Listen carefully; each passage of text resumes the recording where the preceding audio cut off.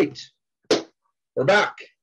Another great edition of Between the Pipes with myself, Chad Schneider, and my co-host, Cam. And we've got a good show tonight. Tonight we're going to be talking to athlete reps. Most of you may not know this, but we have two athlete representatives at the CBF level.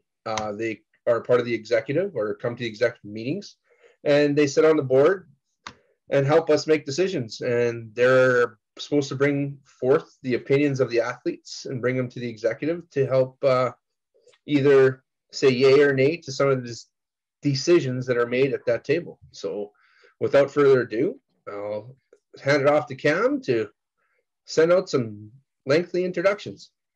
Yeah, so first off, we got Chloe Perrault. She's our female and French representative from Quebec. She has won championships at many levels. And also joining us is Brad Lechner. He's our male and English athlete representative from Saskatchewan. He's played at the elite level for many years. So they're both definitely involved in the sport. Let's see if we can get them involved into our podcast here.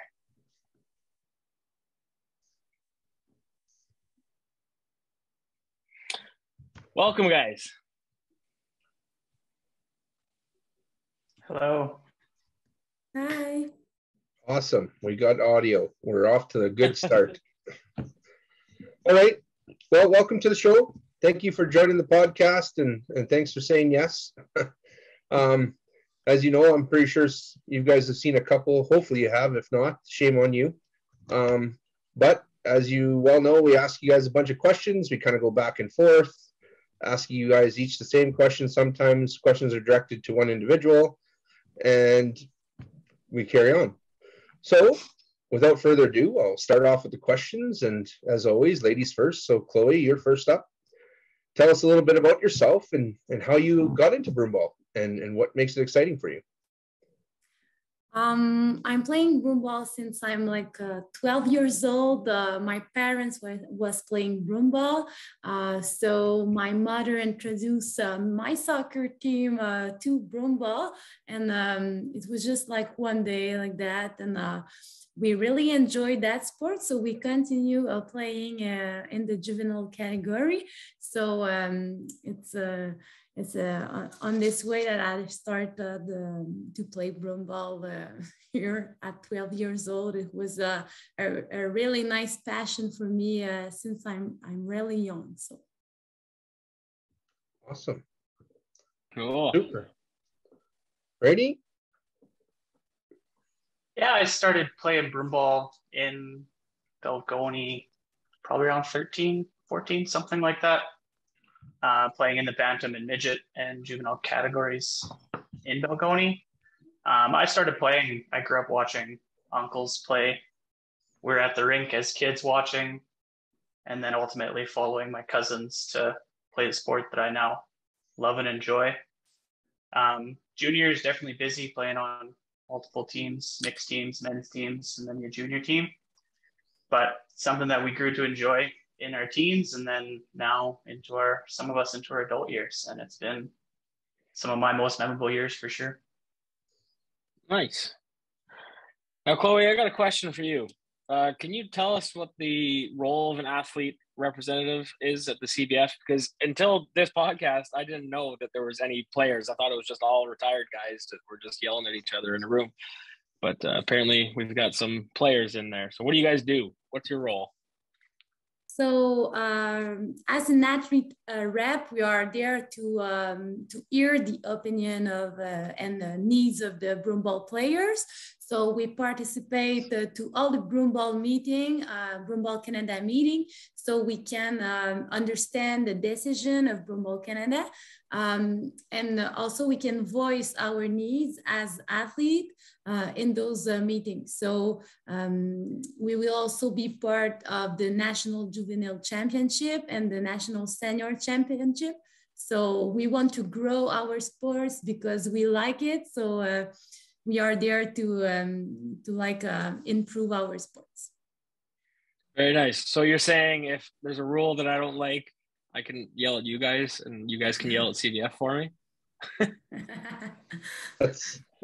that's kind of the gist of it, right? They'll be going around the tournaments and getting feedback from the players and bringing up any issues or any concerns at the player level towards up to the CBF level. So it's perfect.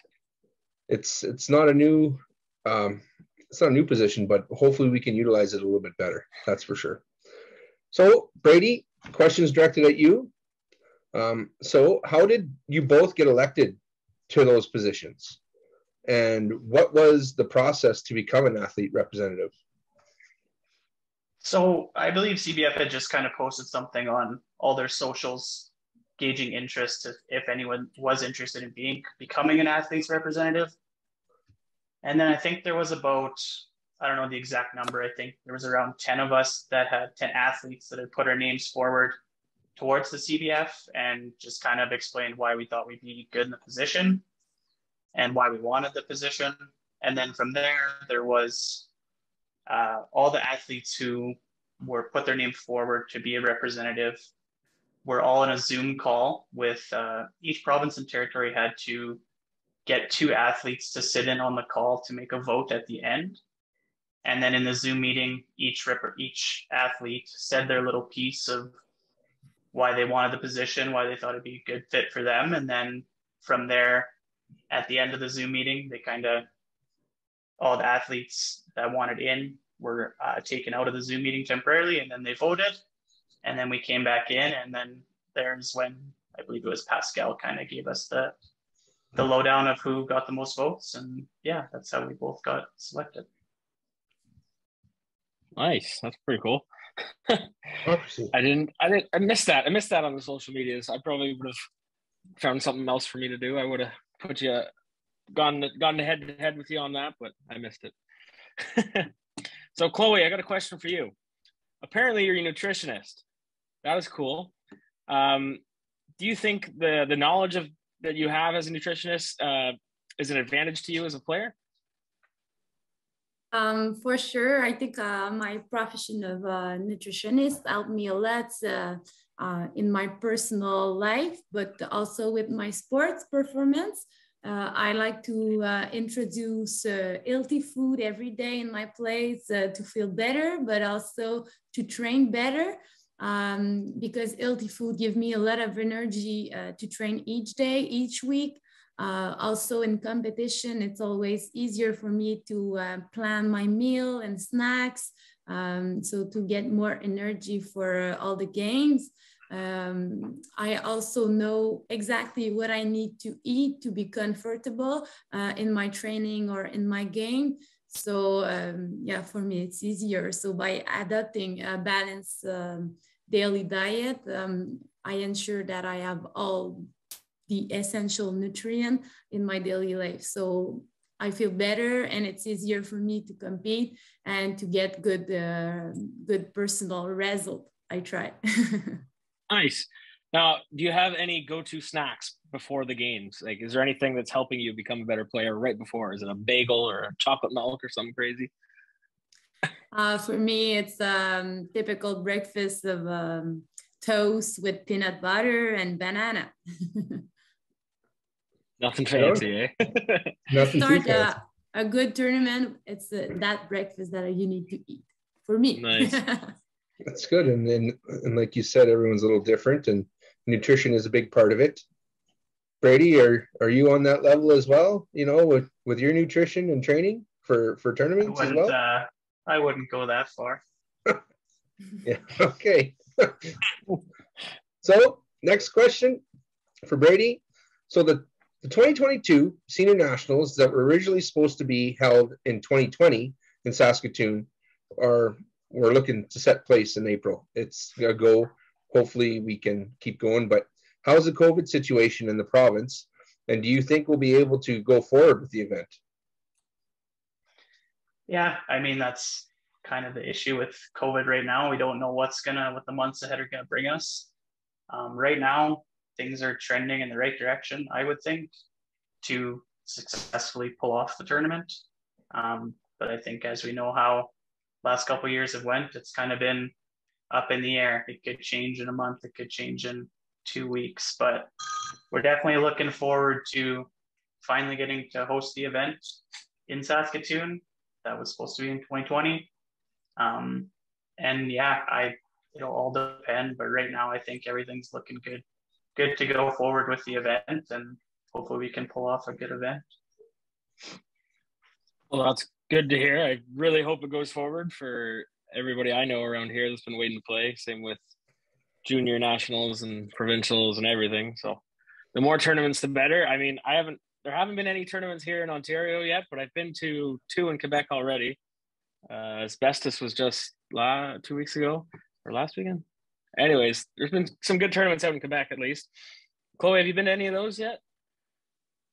Yeah, I did like two tournaments in Saint-Pierre-le-Béquet and Asbestos too. Okay, yeah, I was at both those too. So we're super hopeful that we're able to host that again, like in Saskatchewan. It's looking pretty good, other than the fact that that new variant came out. Hopefully it's nothing major, right? It's not going to shut anything down, but like you said, there's ups and downs, right? We think we're on a trending to go in the right way, and then all of a sudden we get handcuffed and we have to put some other measures in place. But we're hoping by that time the vaccination numbers are up high enough that we're going to be fine. So fingers crossed, eh? That's yep. It. All right, Chloe, another question for you. I need you to tell us what deck ball is. It's a program you guys started in Quebec over the summer. How'd you guys come up with it? What is it? And is it fun? So initially we introduced minor players to broomball on deck hockey surface because we didn't have access to an arena. So we started with the minors like 3 years ago. We were playing deck ball like for fun with the kids. So we need to know that in Quebec, there's many deck hockey. So it's really popular in Quebec, the sports, the deck hockey. So there's many surfaces. So some player of the Amigo and Broom Shack started to play deck ball this summer for fun during all the summer because we were missing a lot broom ball. We didn't have access to an arena in the winter season because of COVID-19. So we started like in May playing deck ball, and we really enjoy it. The Federation, Quebec Federation planned a deck ball tournament at the end of the summer. So there was about 15 women and co-ed team. So it was really nice. It was on one day. Some deck hockey player tried deck ball at this tournament. So they really enjoyed that sport. So now they decided to play broom ball this winter. So that's really nice because we have some new athletes in our broom ball league.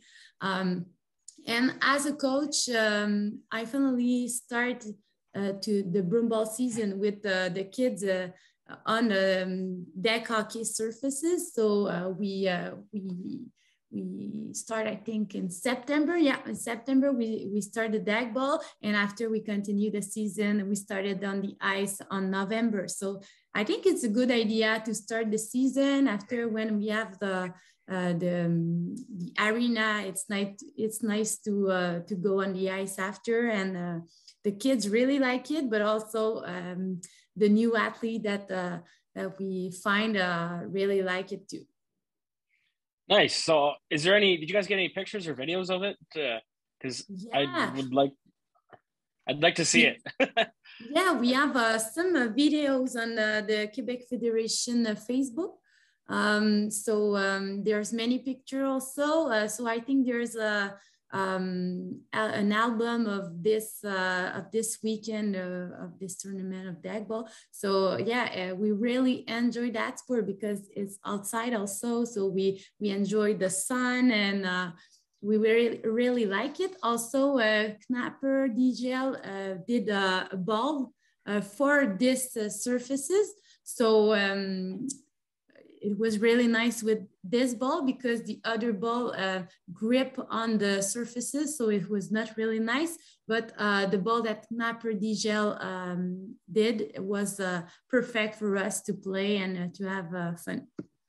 And do you know? Oh wow, that's awesome. Yeah, and are they going to be able to give that ball to other places if they want to try doing this deck ball? Like you can order it online? I'm sure. It was new of this summer because the Quebec Federation asked them to do this kind of ball, but I think it could be it could be for other province, or it could be nice. Do you have deck hockey surfaces in your in Saskatchewan? Well, we've got, like we use pretty much the rinks, right, on the cement. So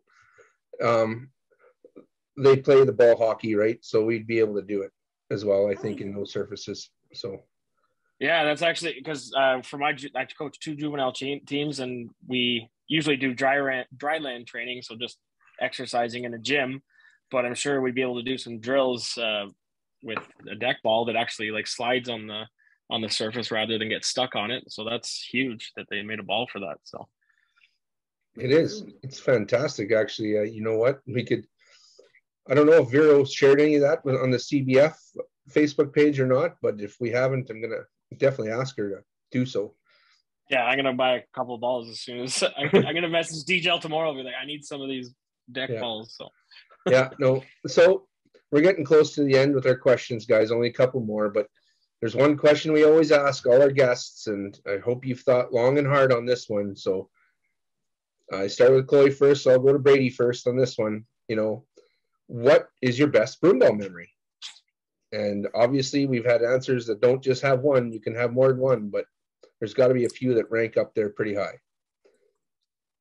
Yeah, I think, you want me to go first or Chloe go first? Yep. My best memory that sticks out the most would be winning juvenile nationals at home in Belgoni in 2010, playing with my cousin, of course, and just having it at home definitely makes it stand out more than any of the other memories that I have, for sure. Yeah, home crowd is unreal. That's a good one. Chloe?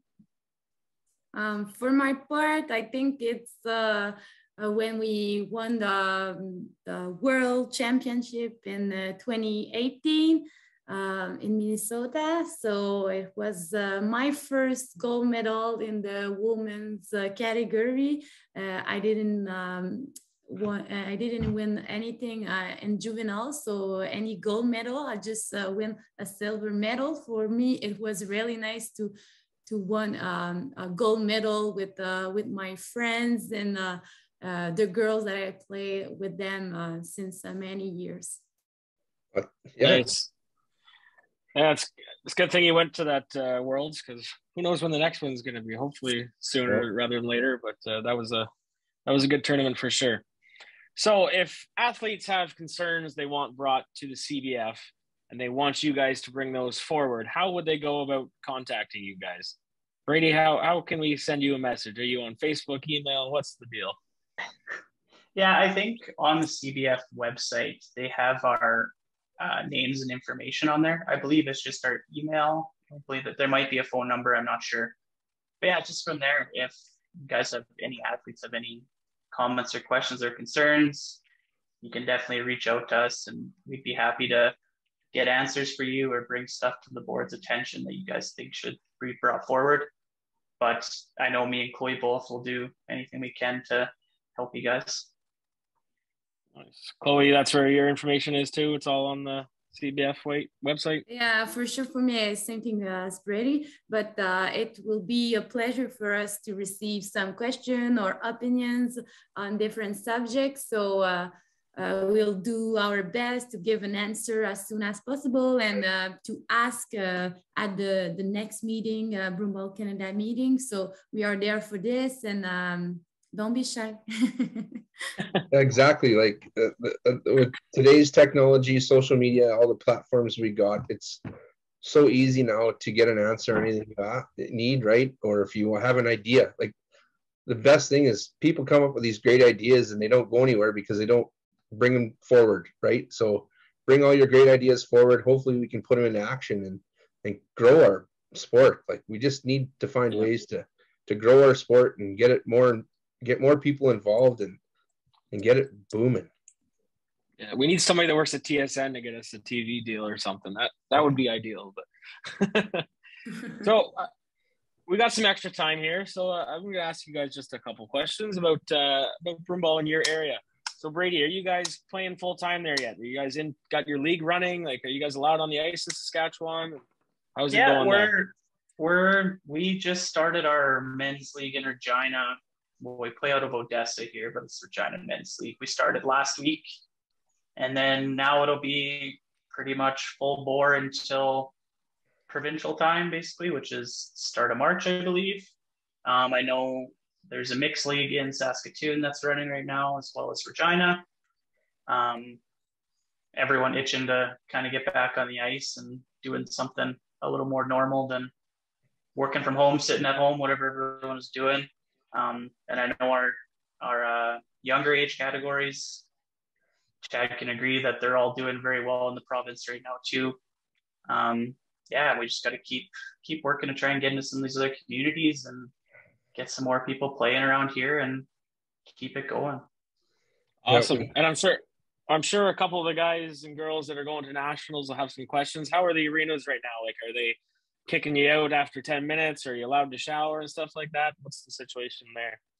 No, compared to last year, obviously you didn't play football, but playing hockey, they had rules like that in place. But this year, it seems to be pretty normal with the rinks, other than our province has the masking mandates.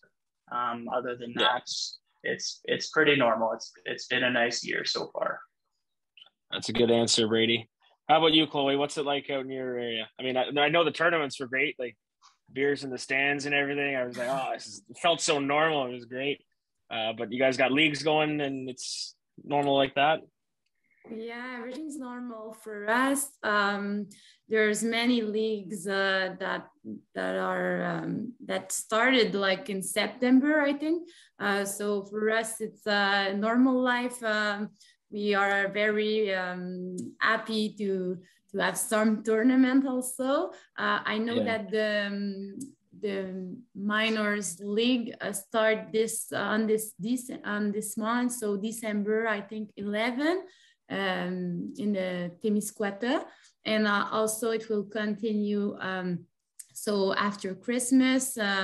So like the minors league is like a tournament, so some tournaments, and it's that we do what we do with the minors league. Also we have the Quebec Games on March that we were really happy of that, because there's the broomball, the broomball in the demonstration sports. So this is good news for us. So we hope everything will be all right with the COVID-19 after Christmas too. Yeah, just gotta watch out for that Omicron variant or whatever, but worry about that another day. Those are some good answers though. I like it. I'm glad everyone's playing. So yeah, and I mean, I it's not official yet here in Saskatchewan, but like in Regina anyway, the SBA is working with the city of Regina. There's some sort of they want to bring fun back to winter type thing in Regina, and we've got the Wascana Lake in the city of Regina, and they're talking about clearing off a bunch of ice and making a bunch of rinks where they want to have a learn to play, and they've asked broomball to partake.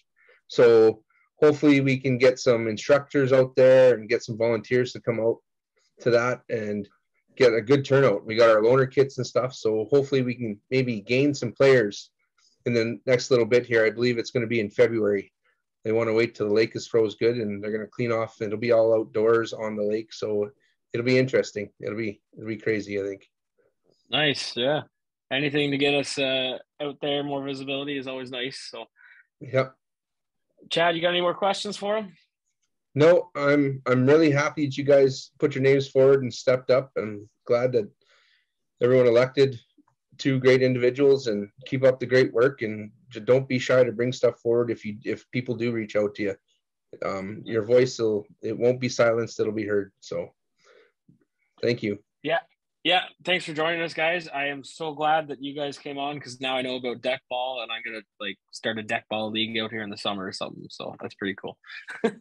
Good. Thank you for the invitation. Thanks, guys. Alrighty. Thanks, guys. Take care. Have a good night. Have a good one. Yeah, take care. Bye.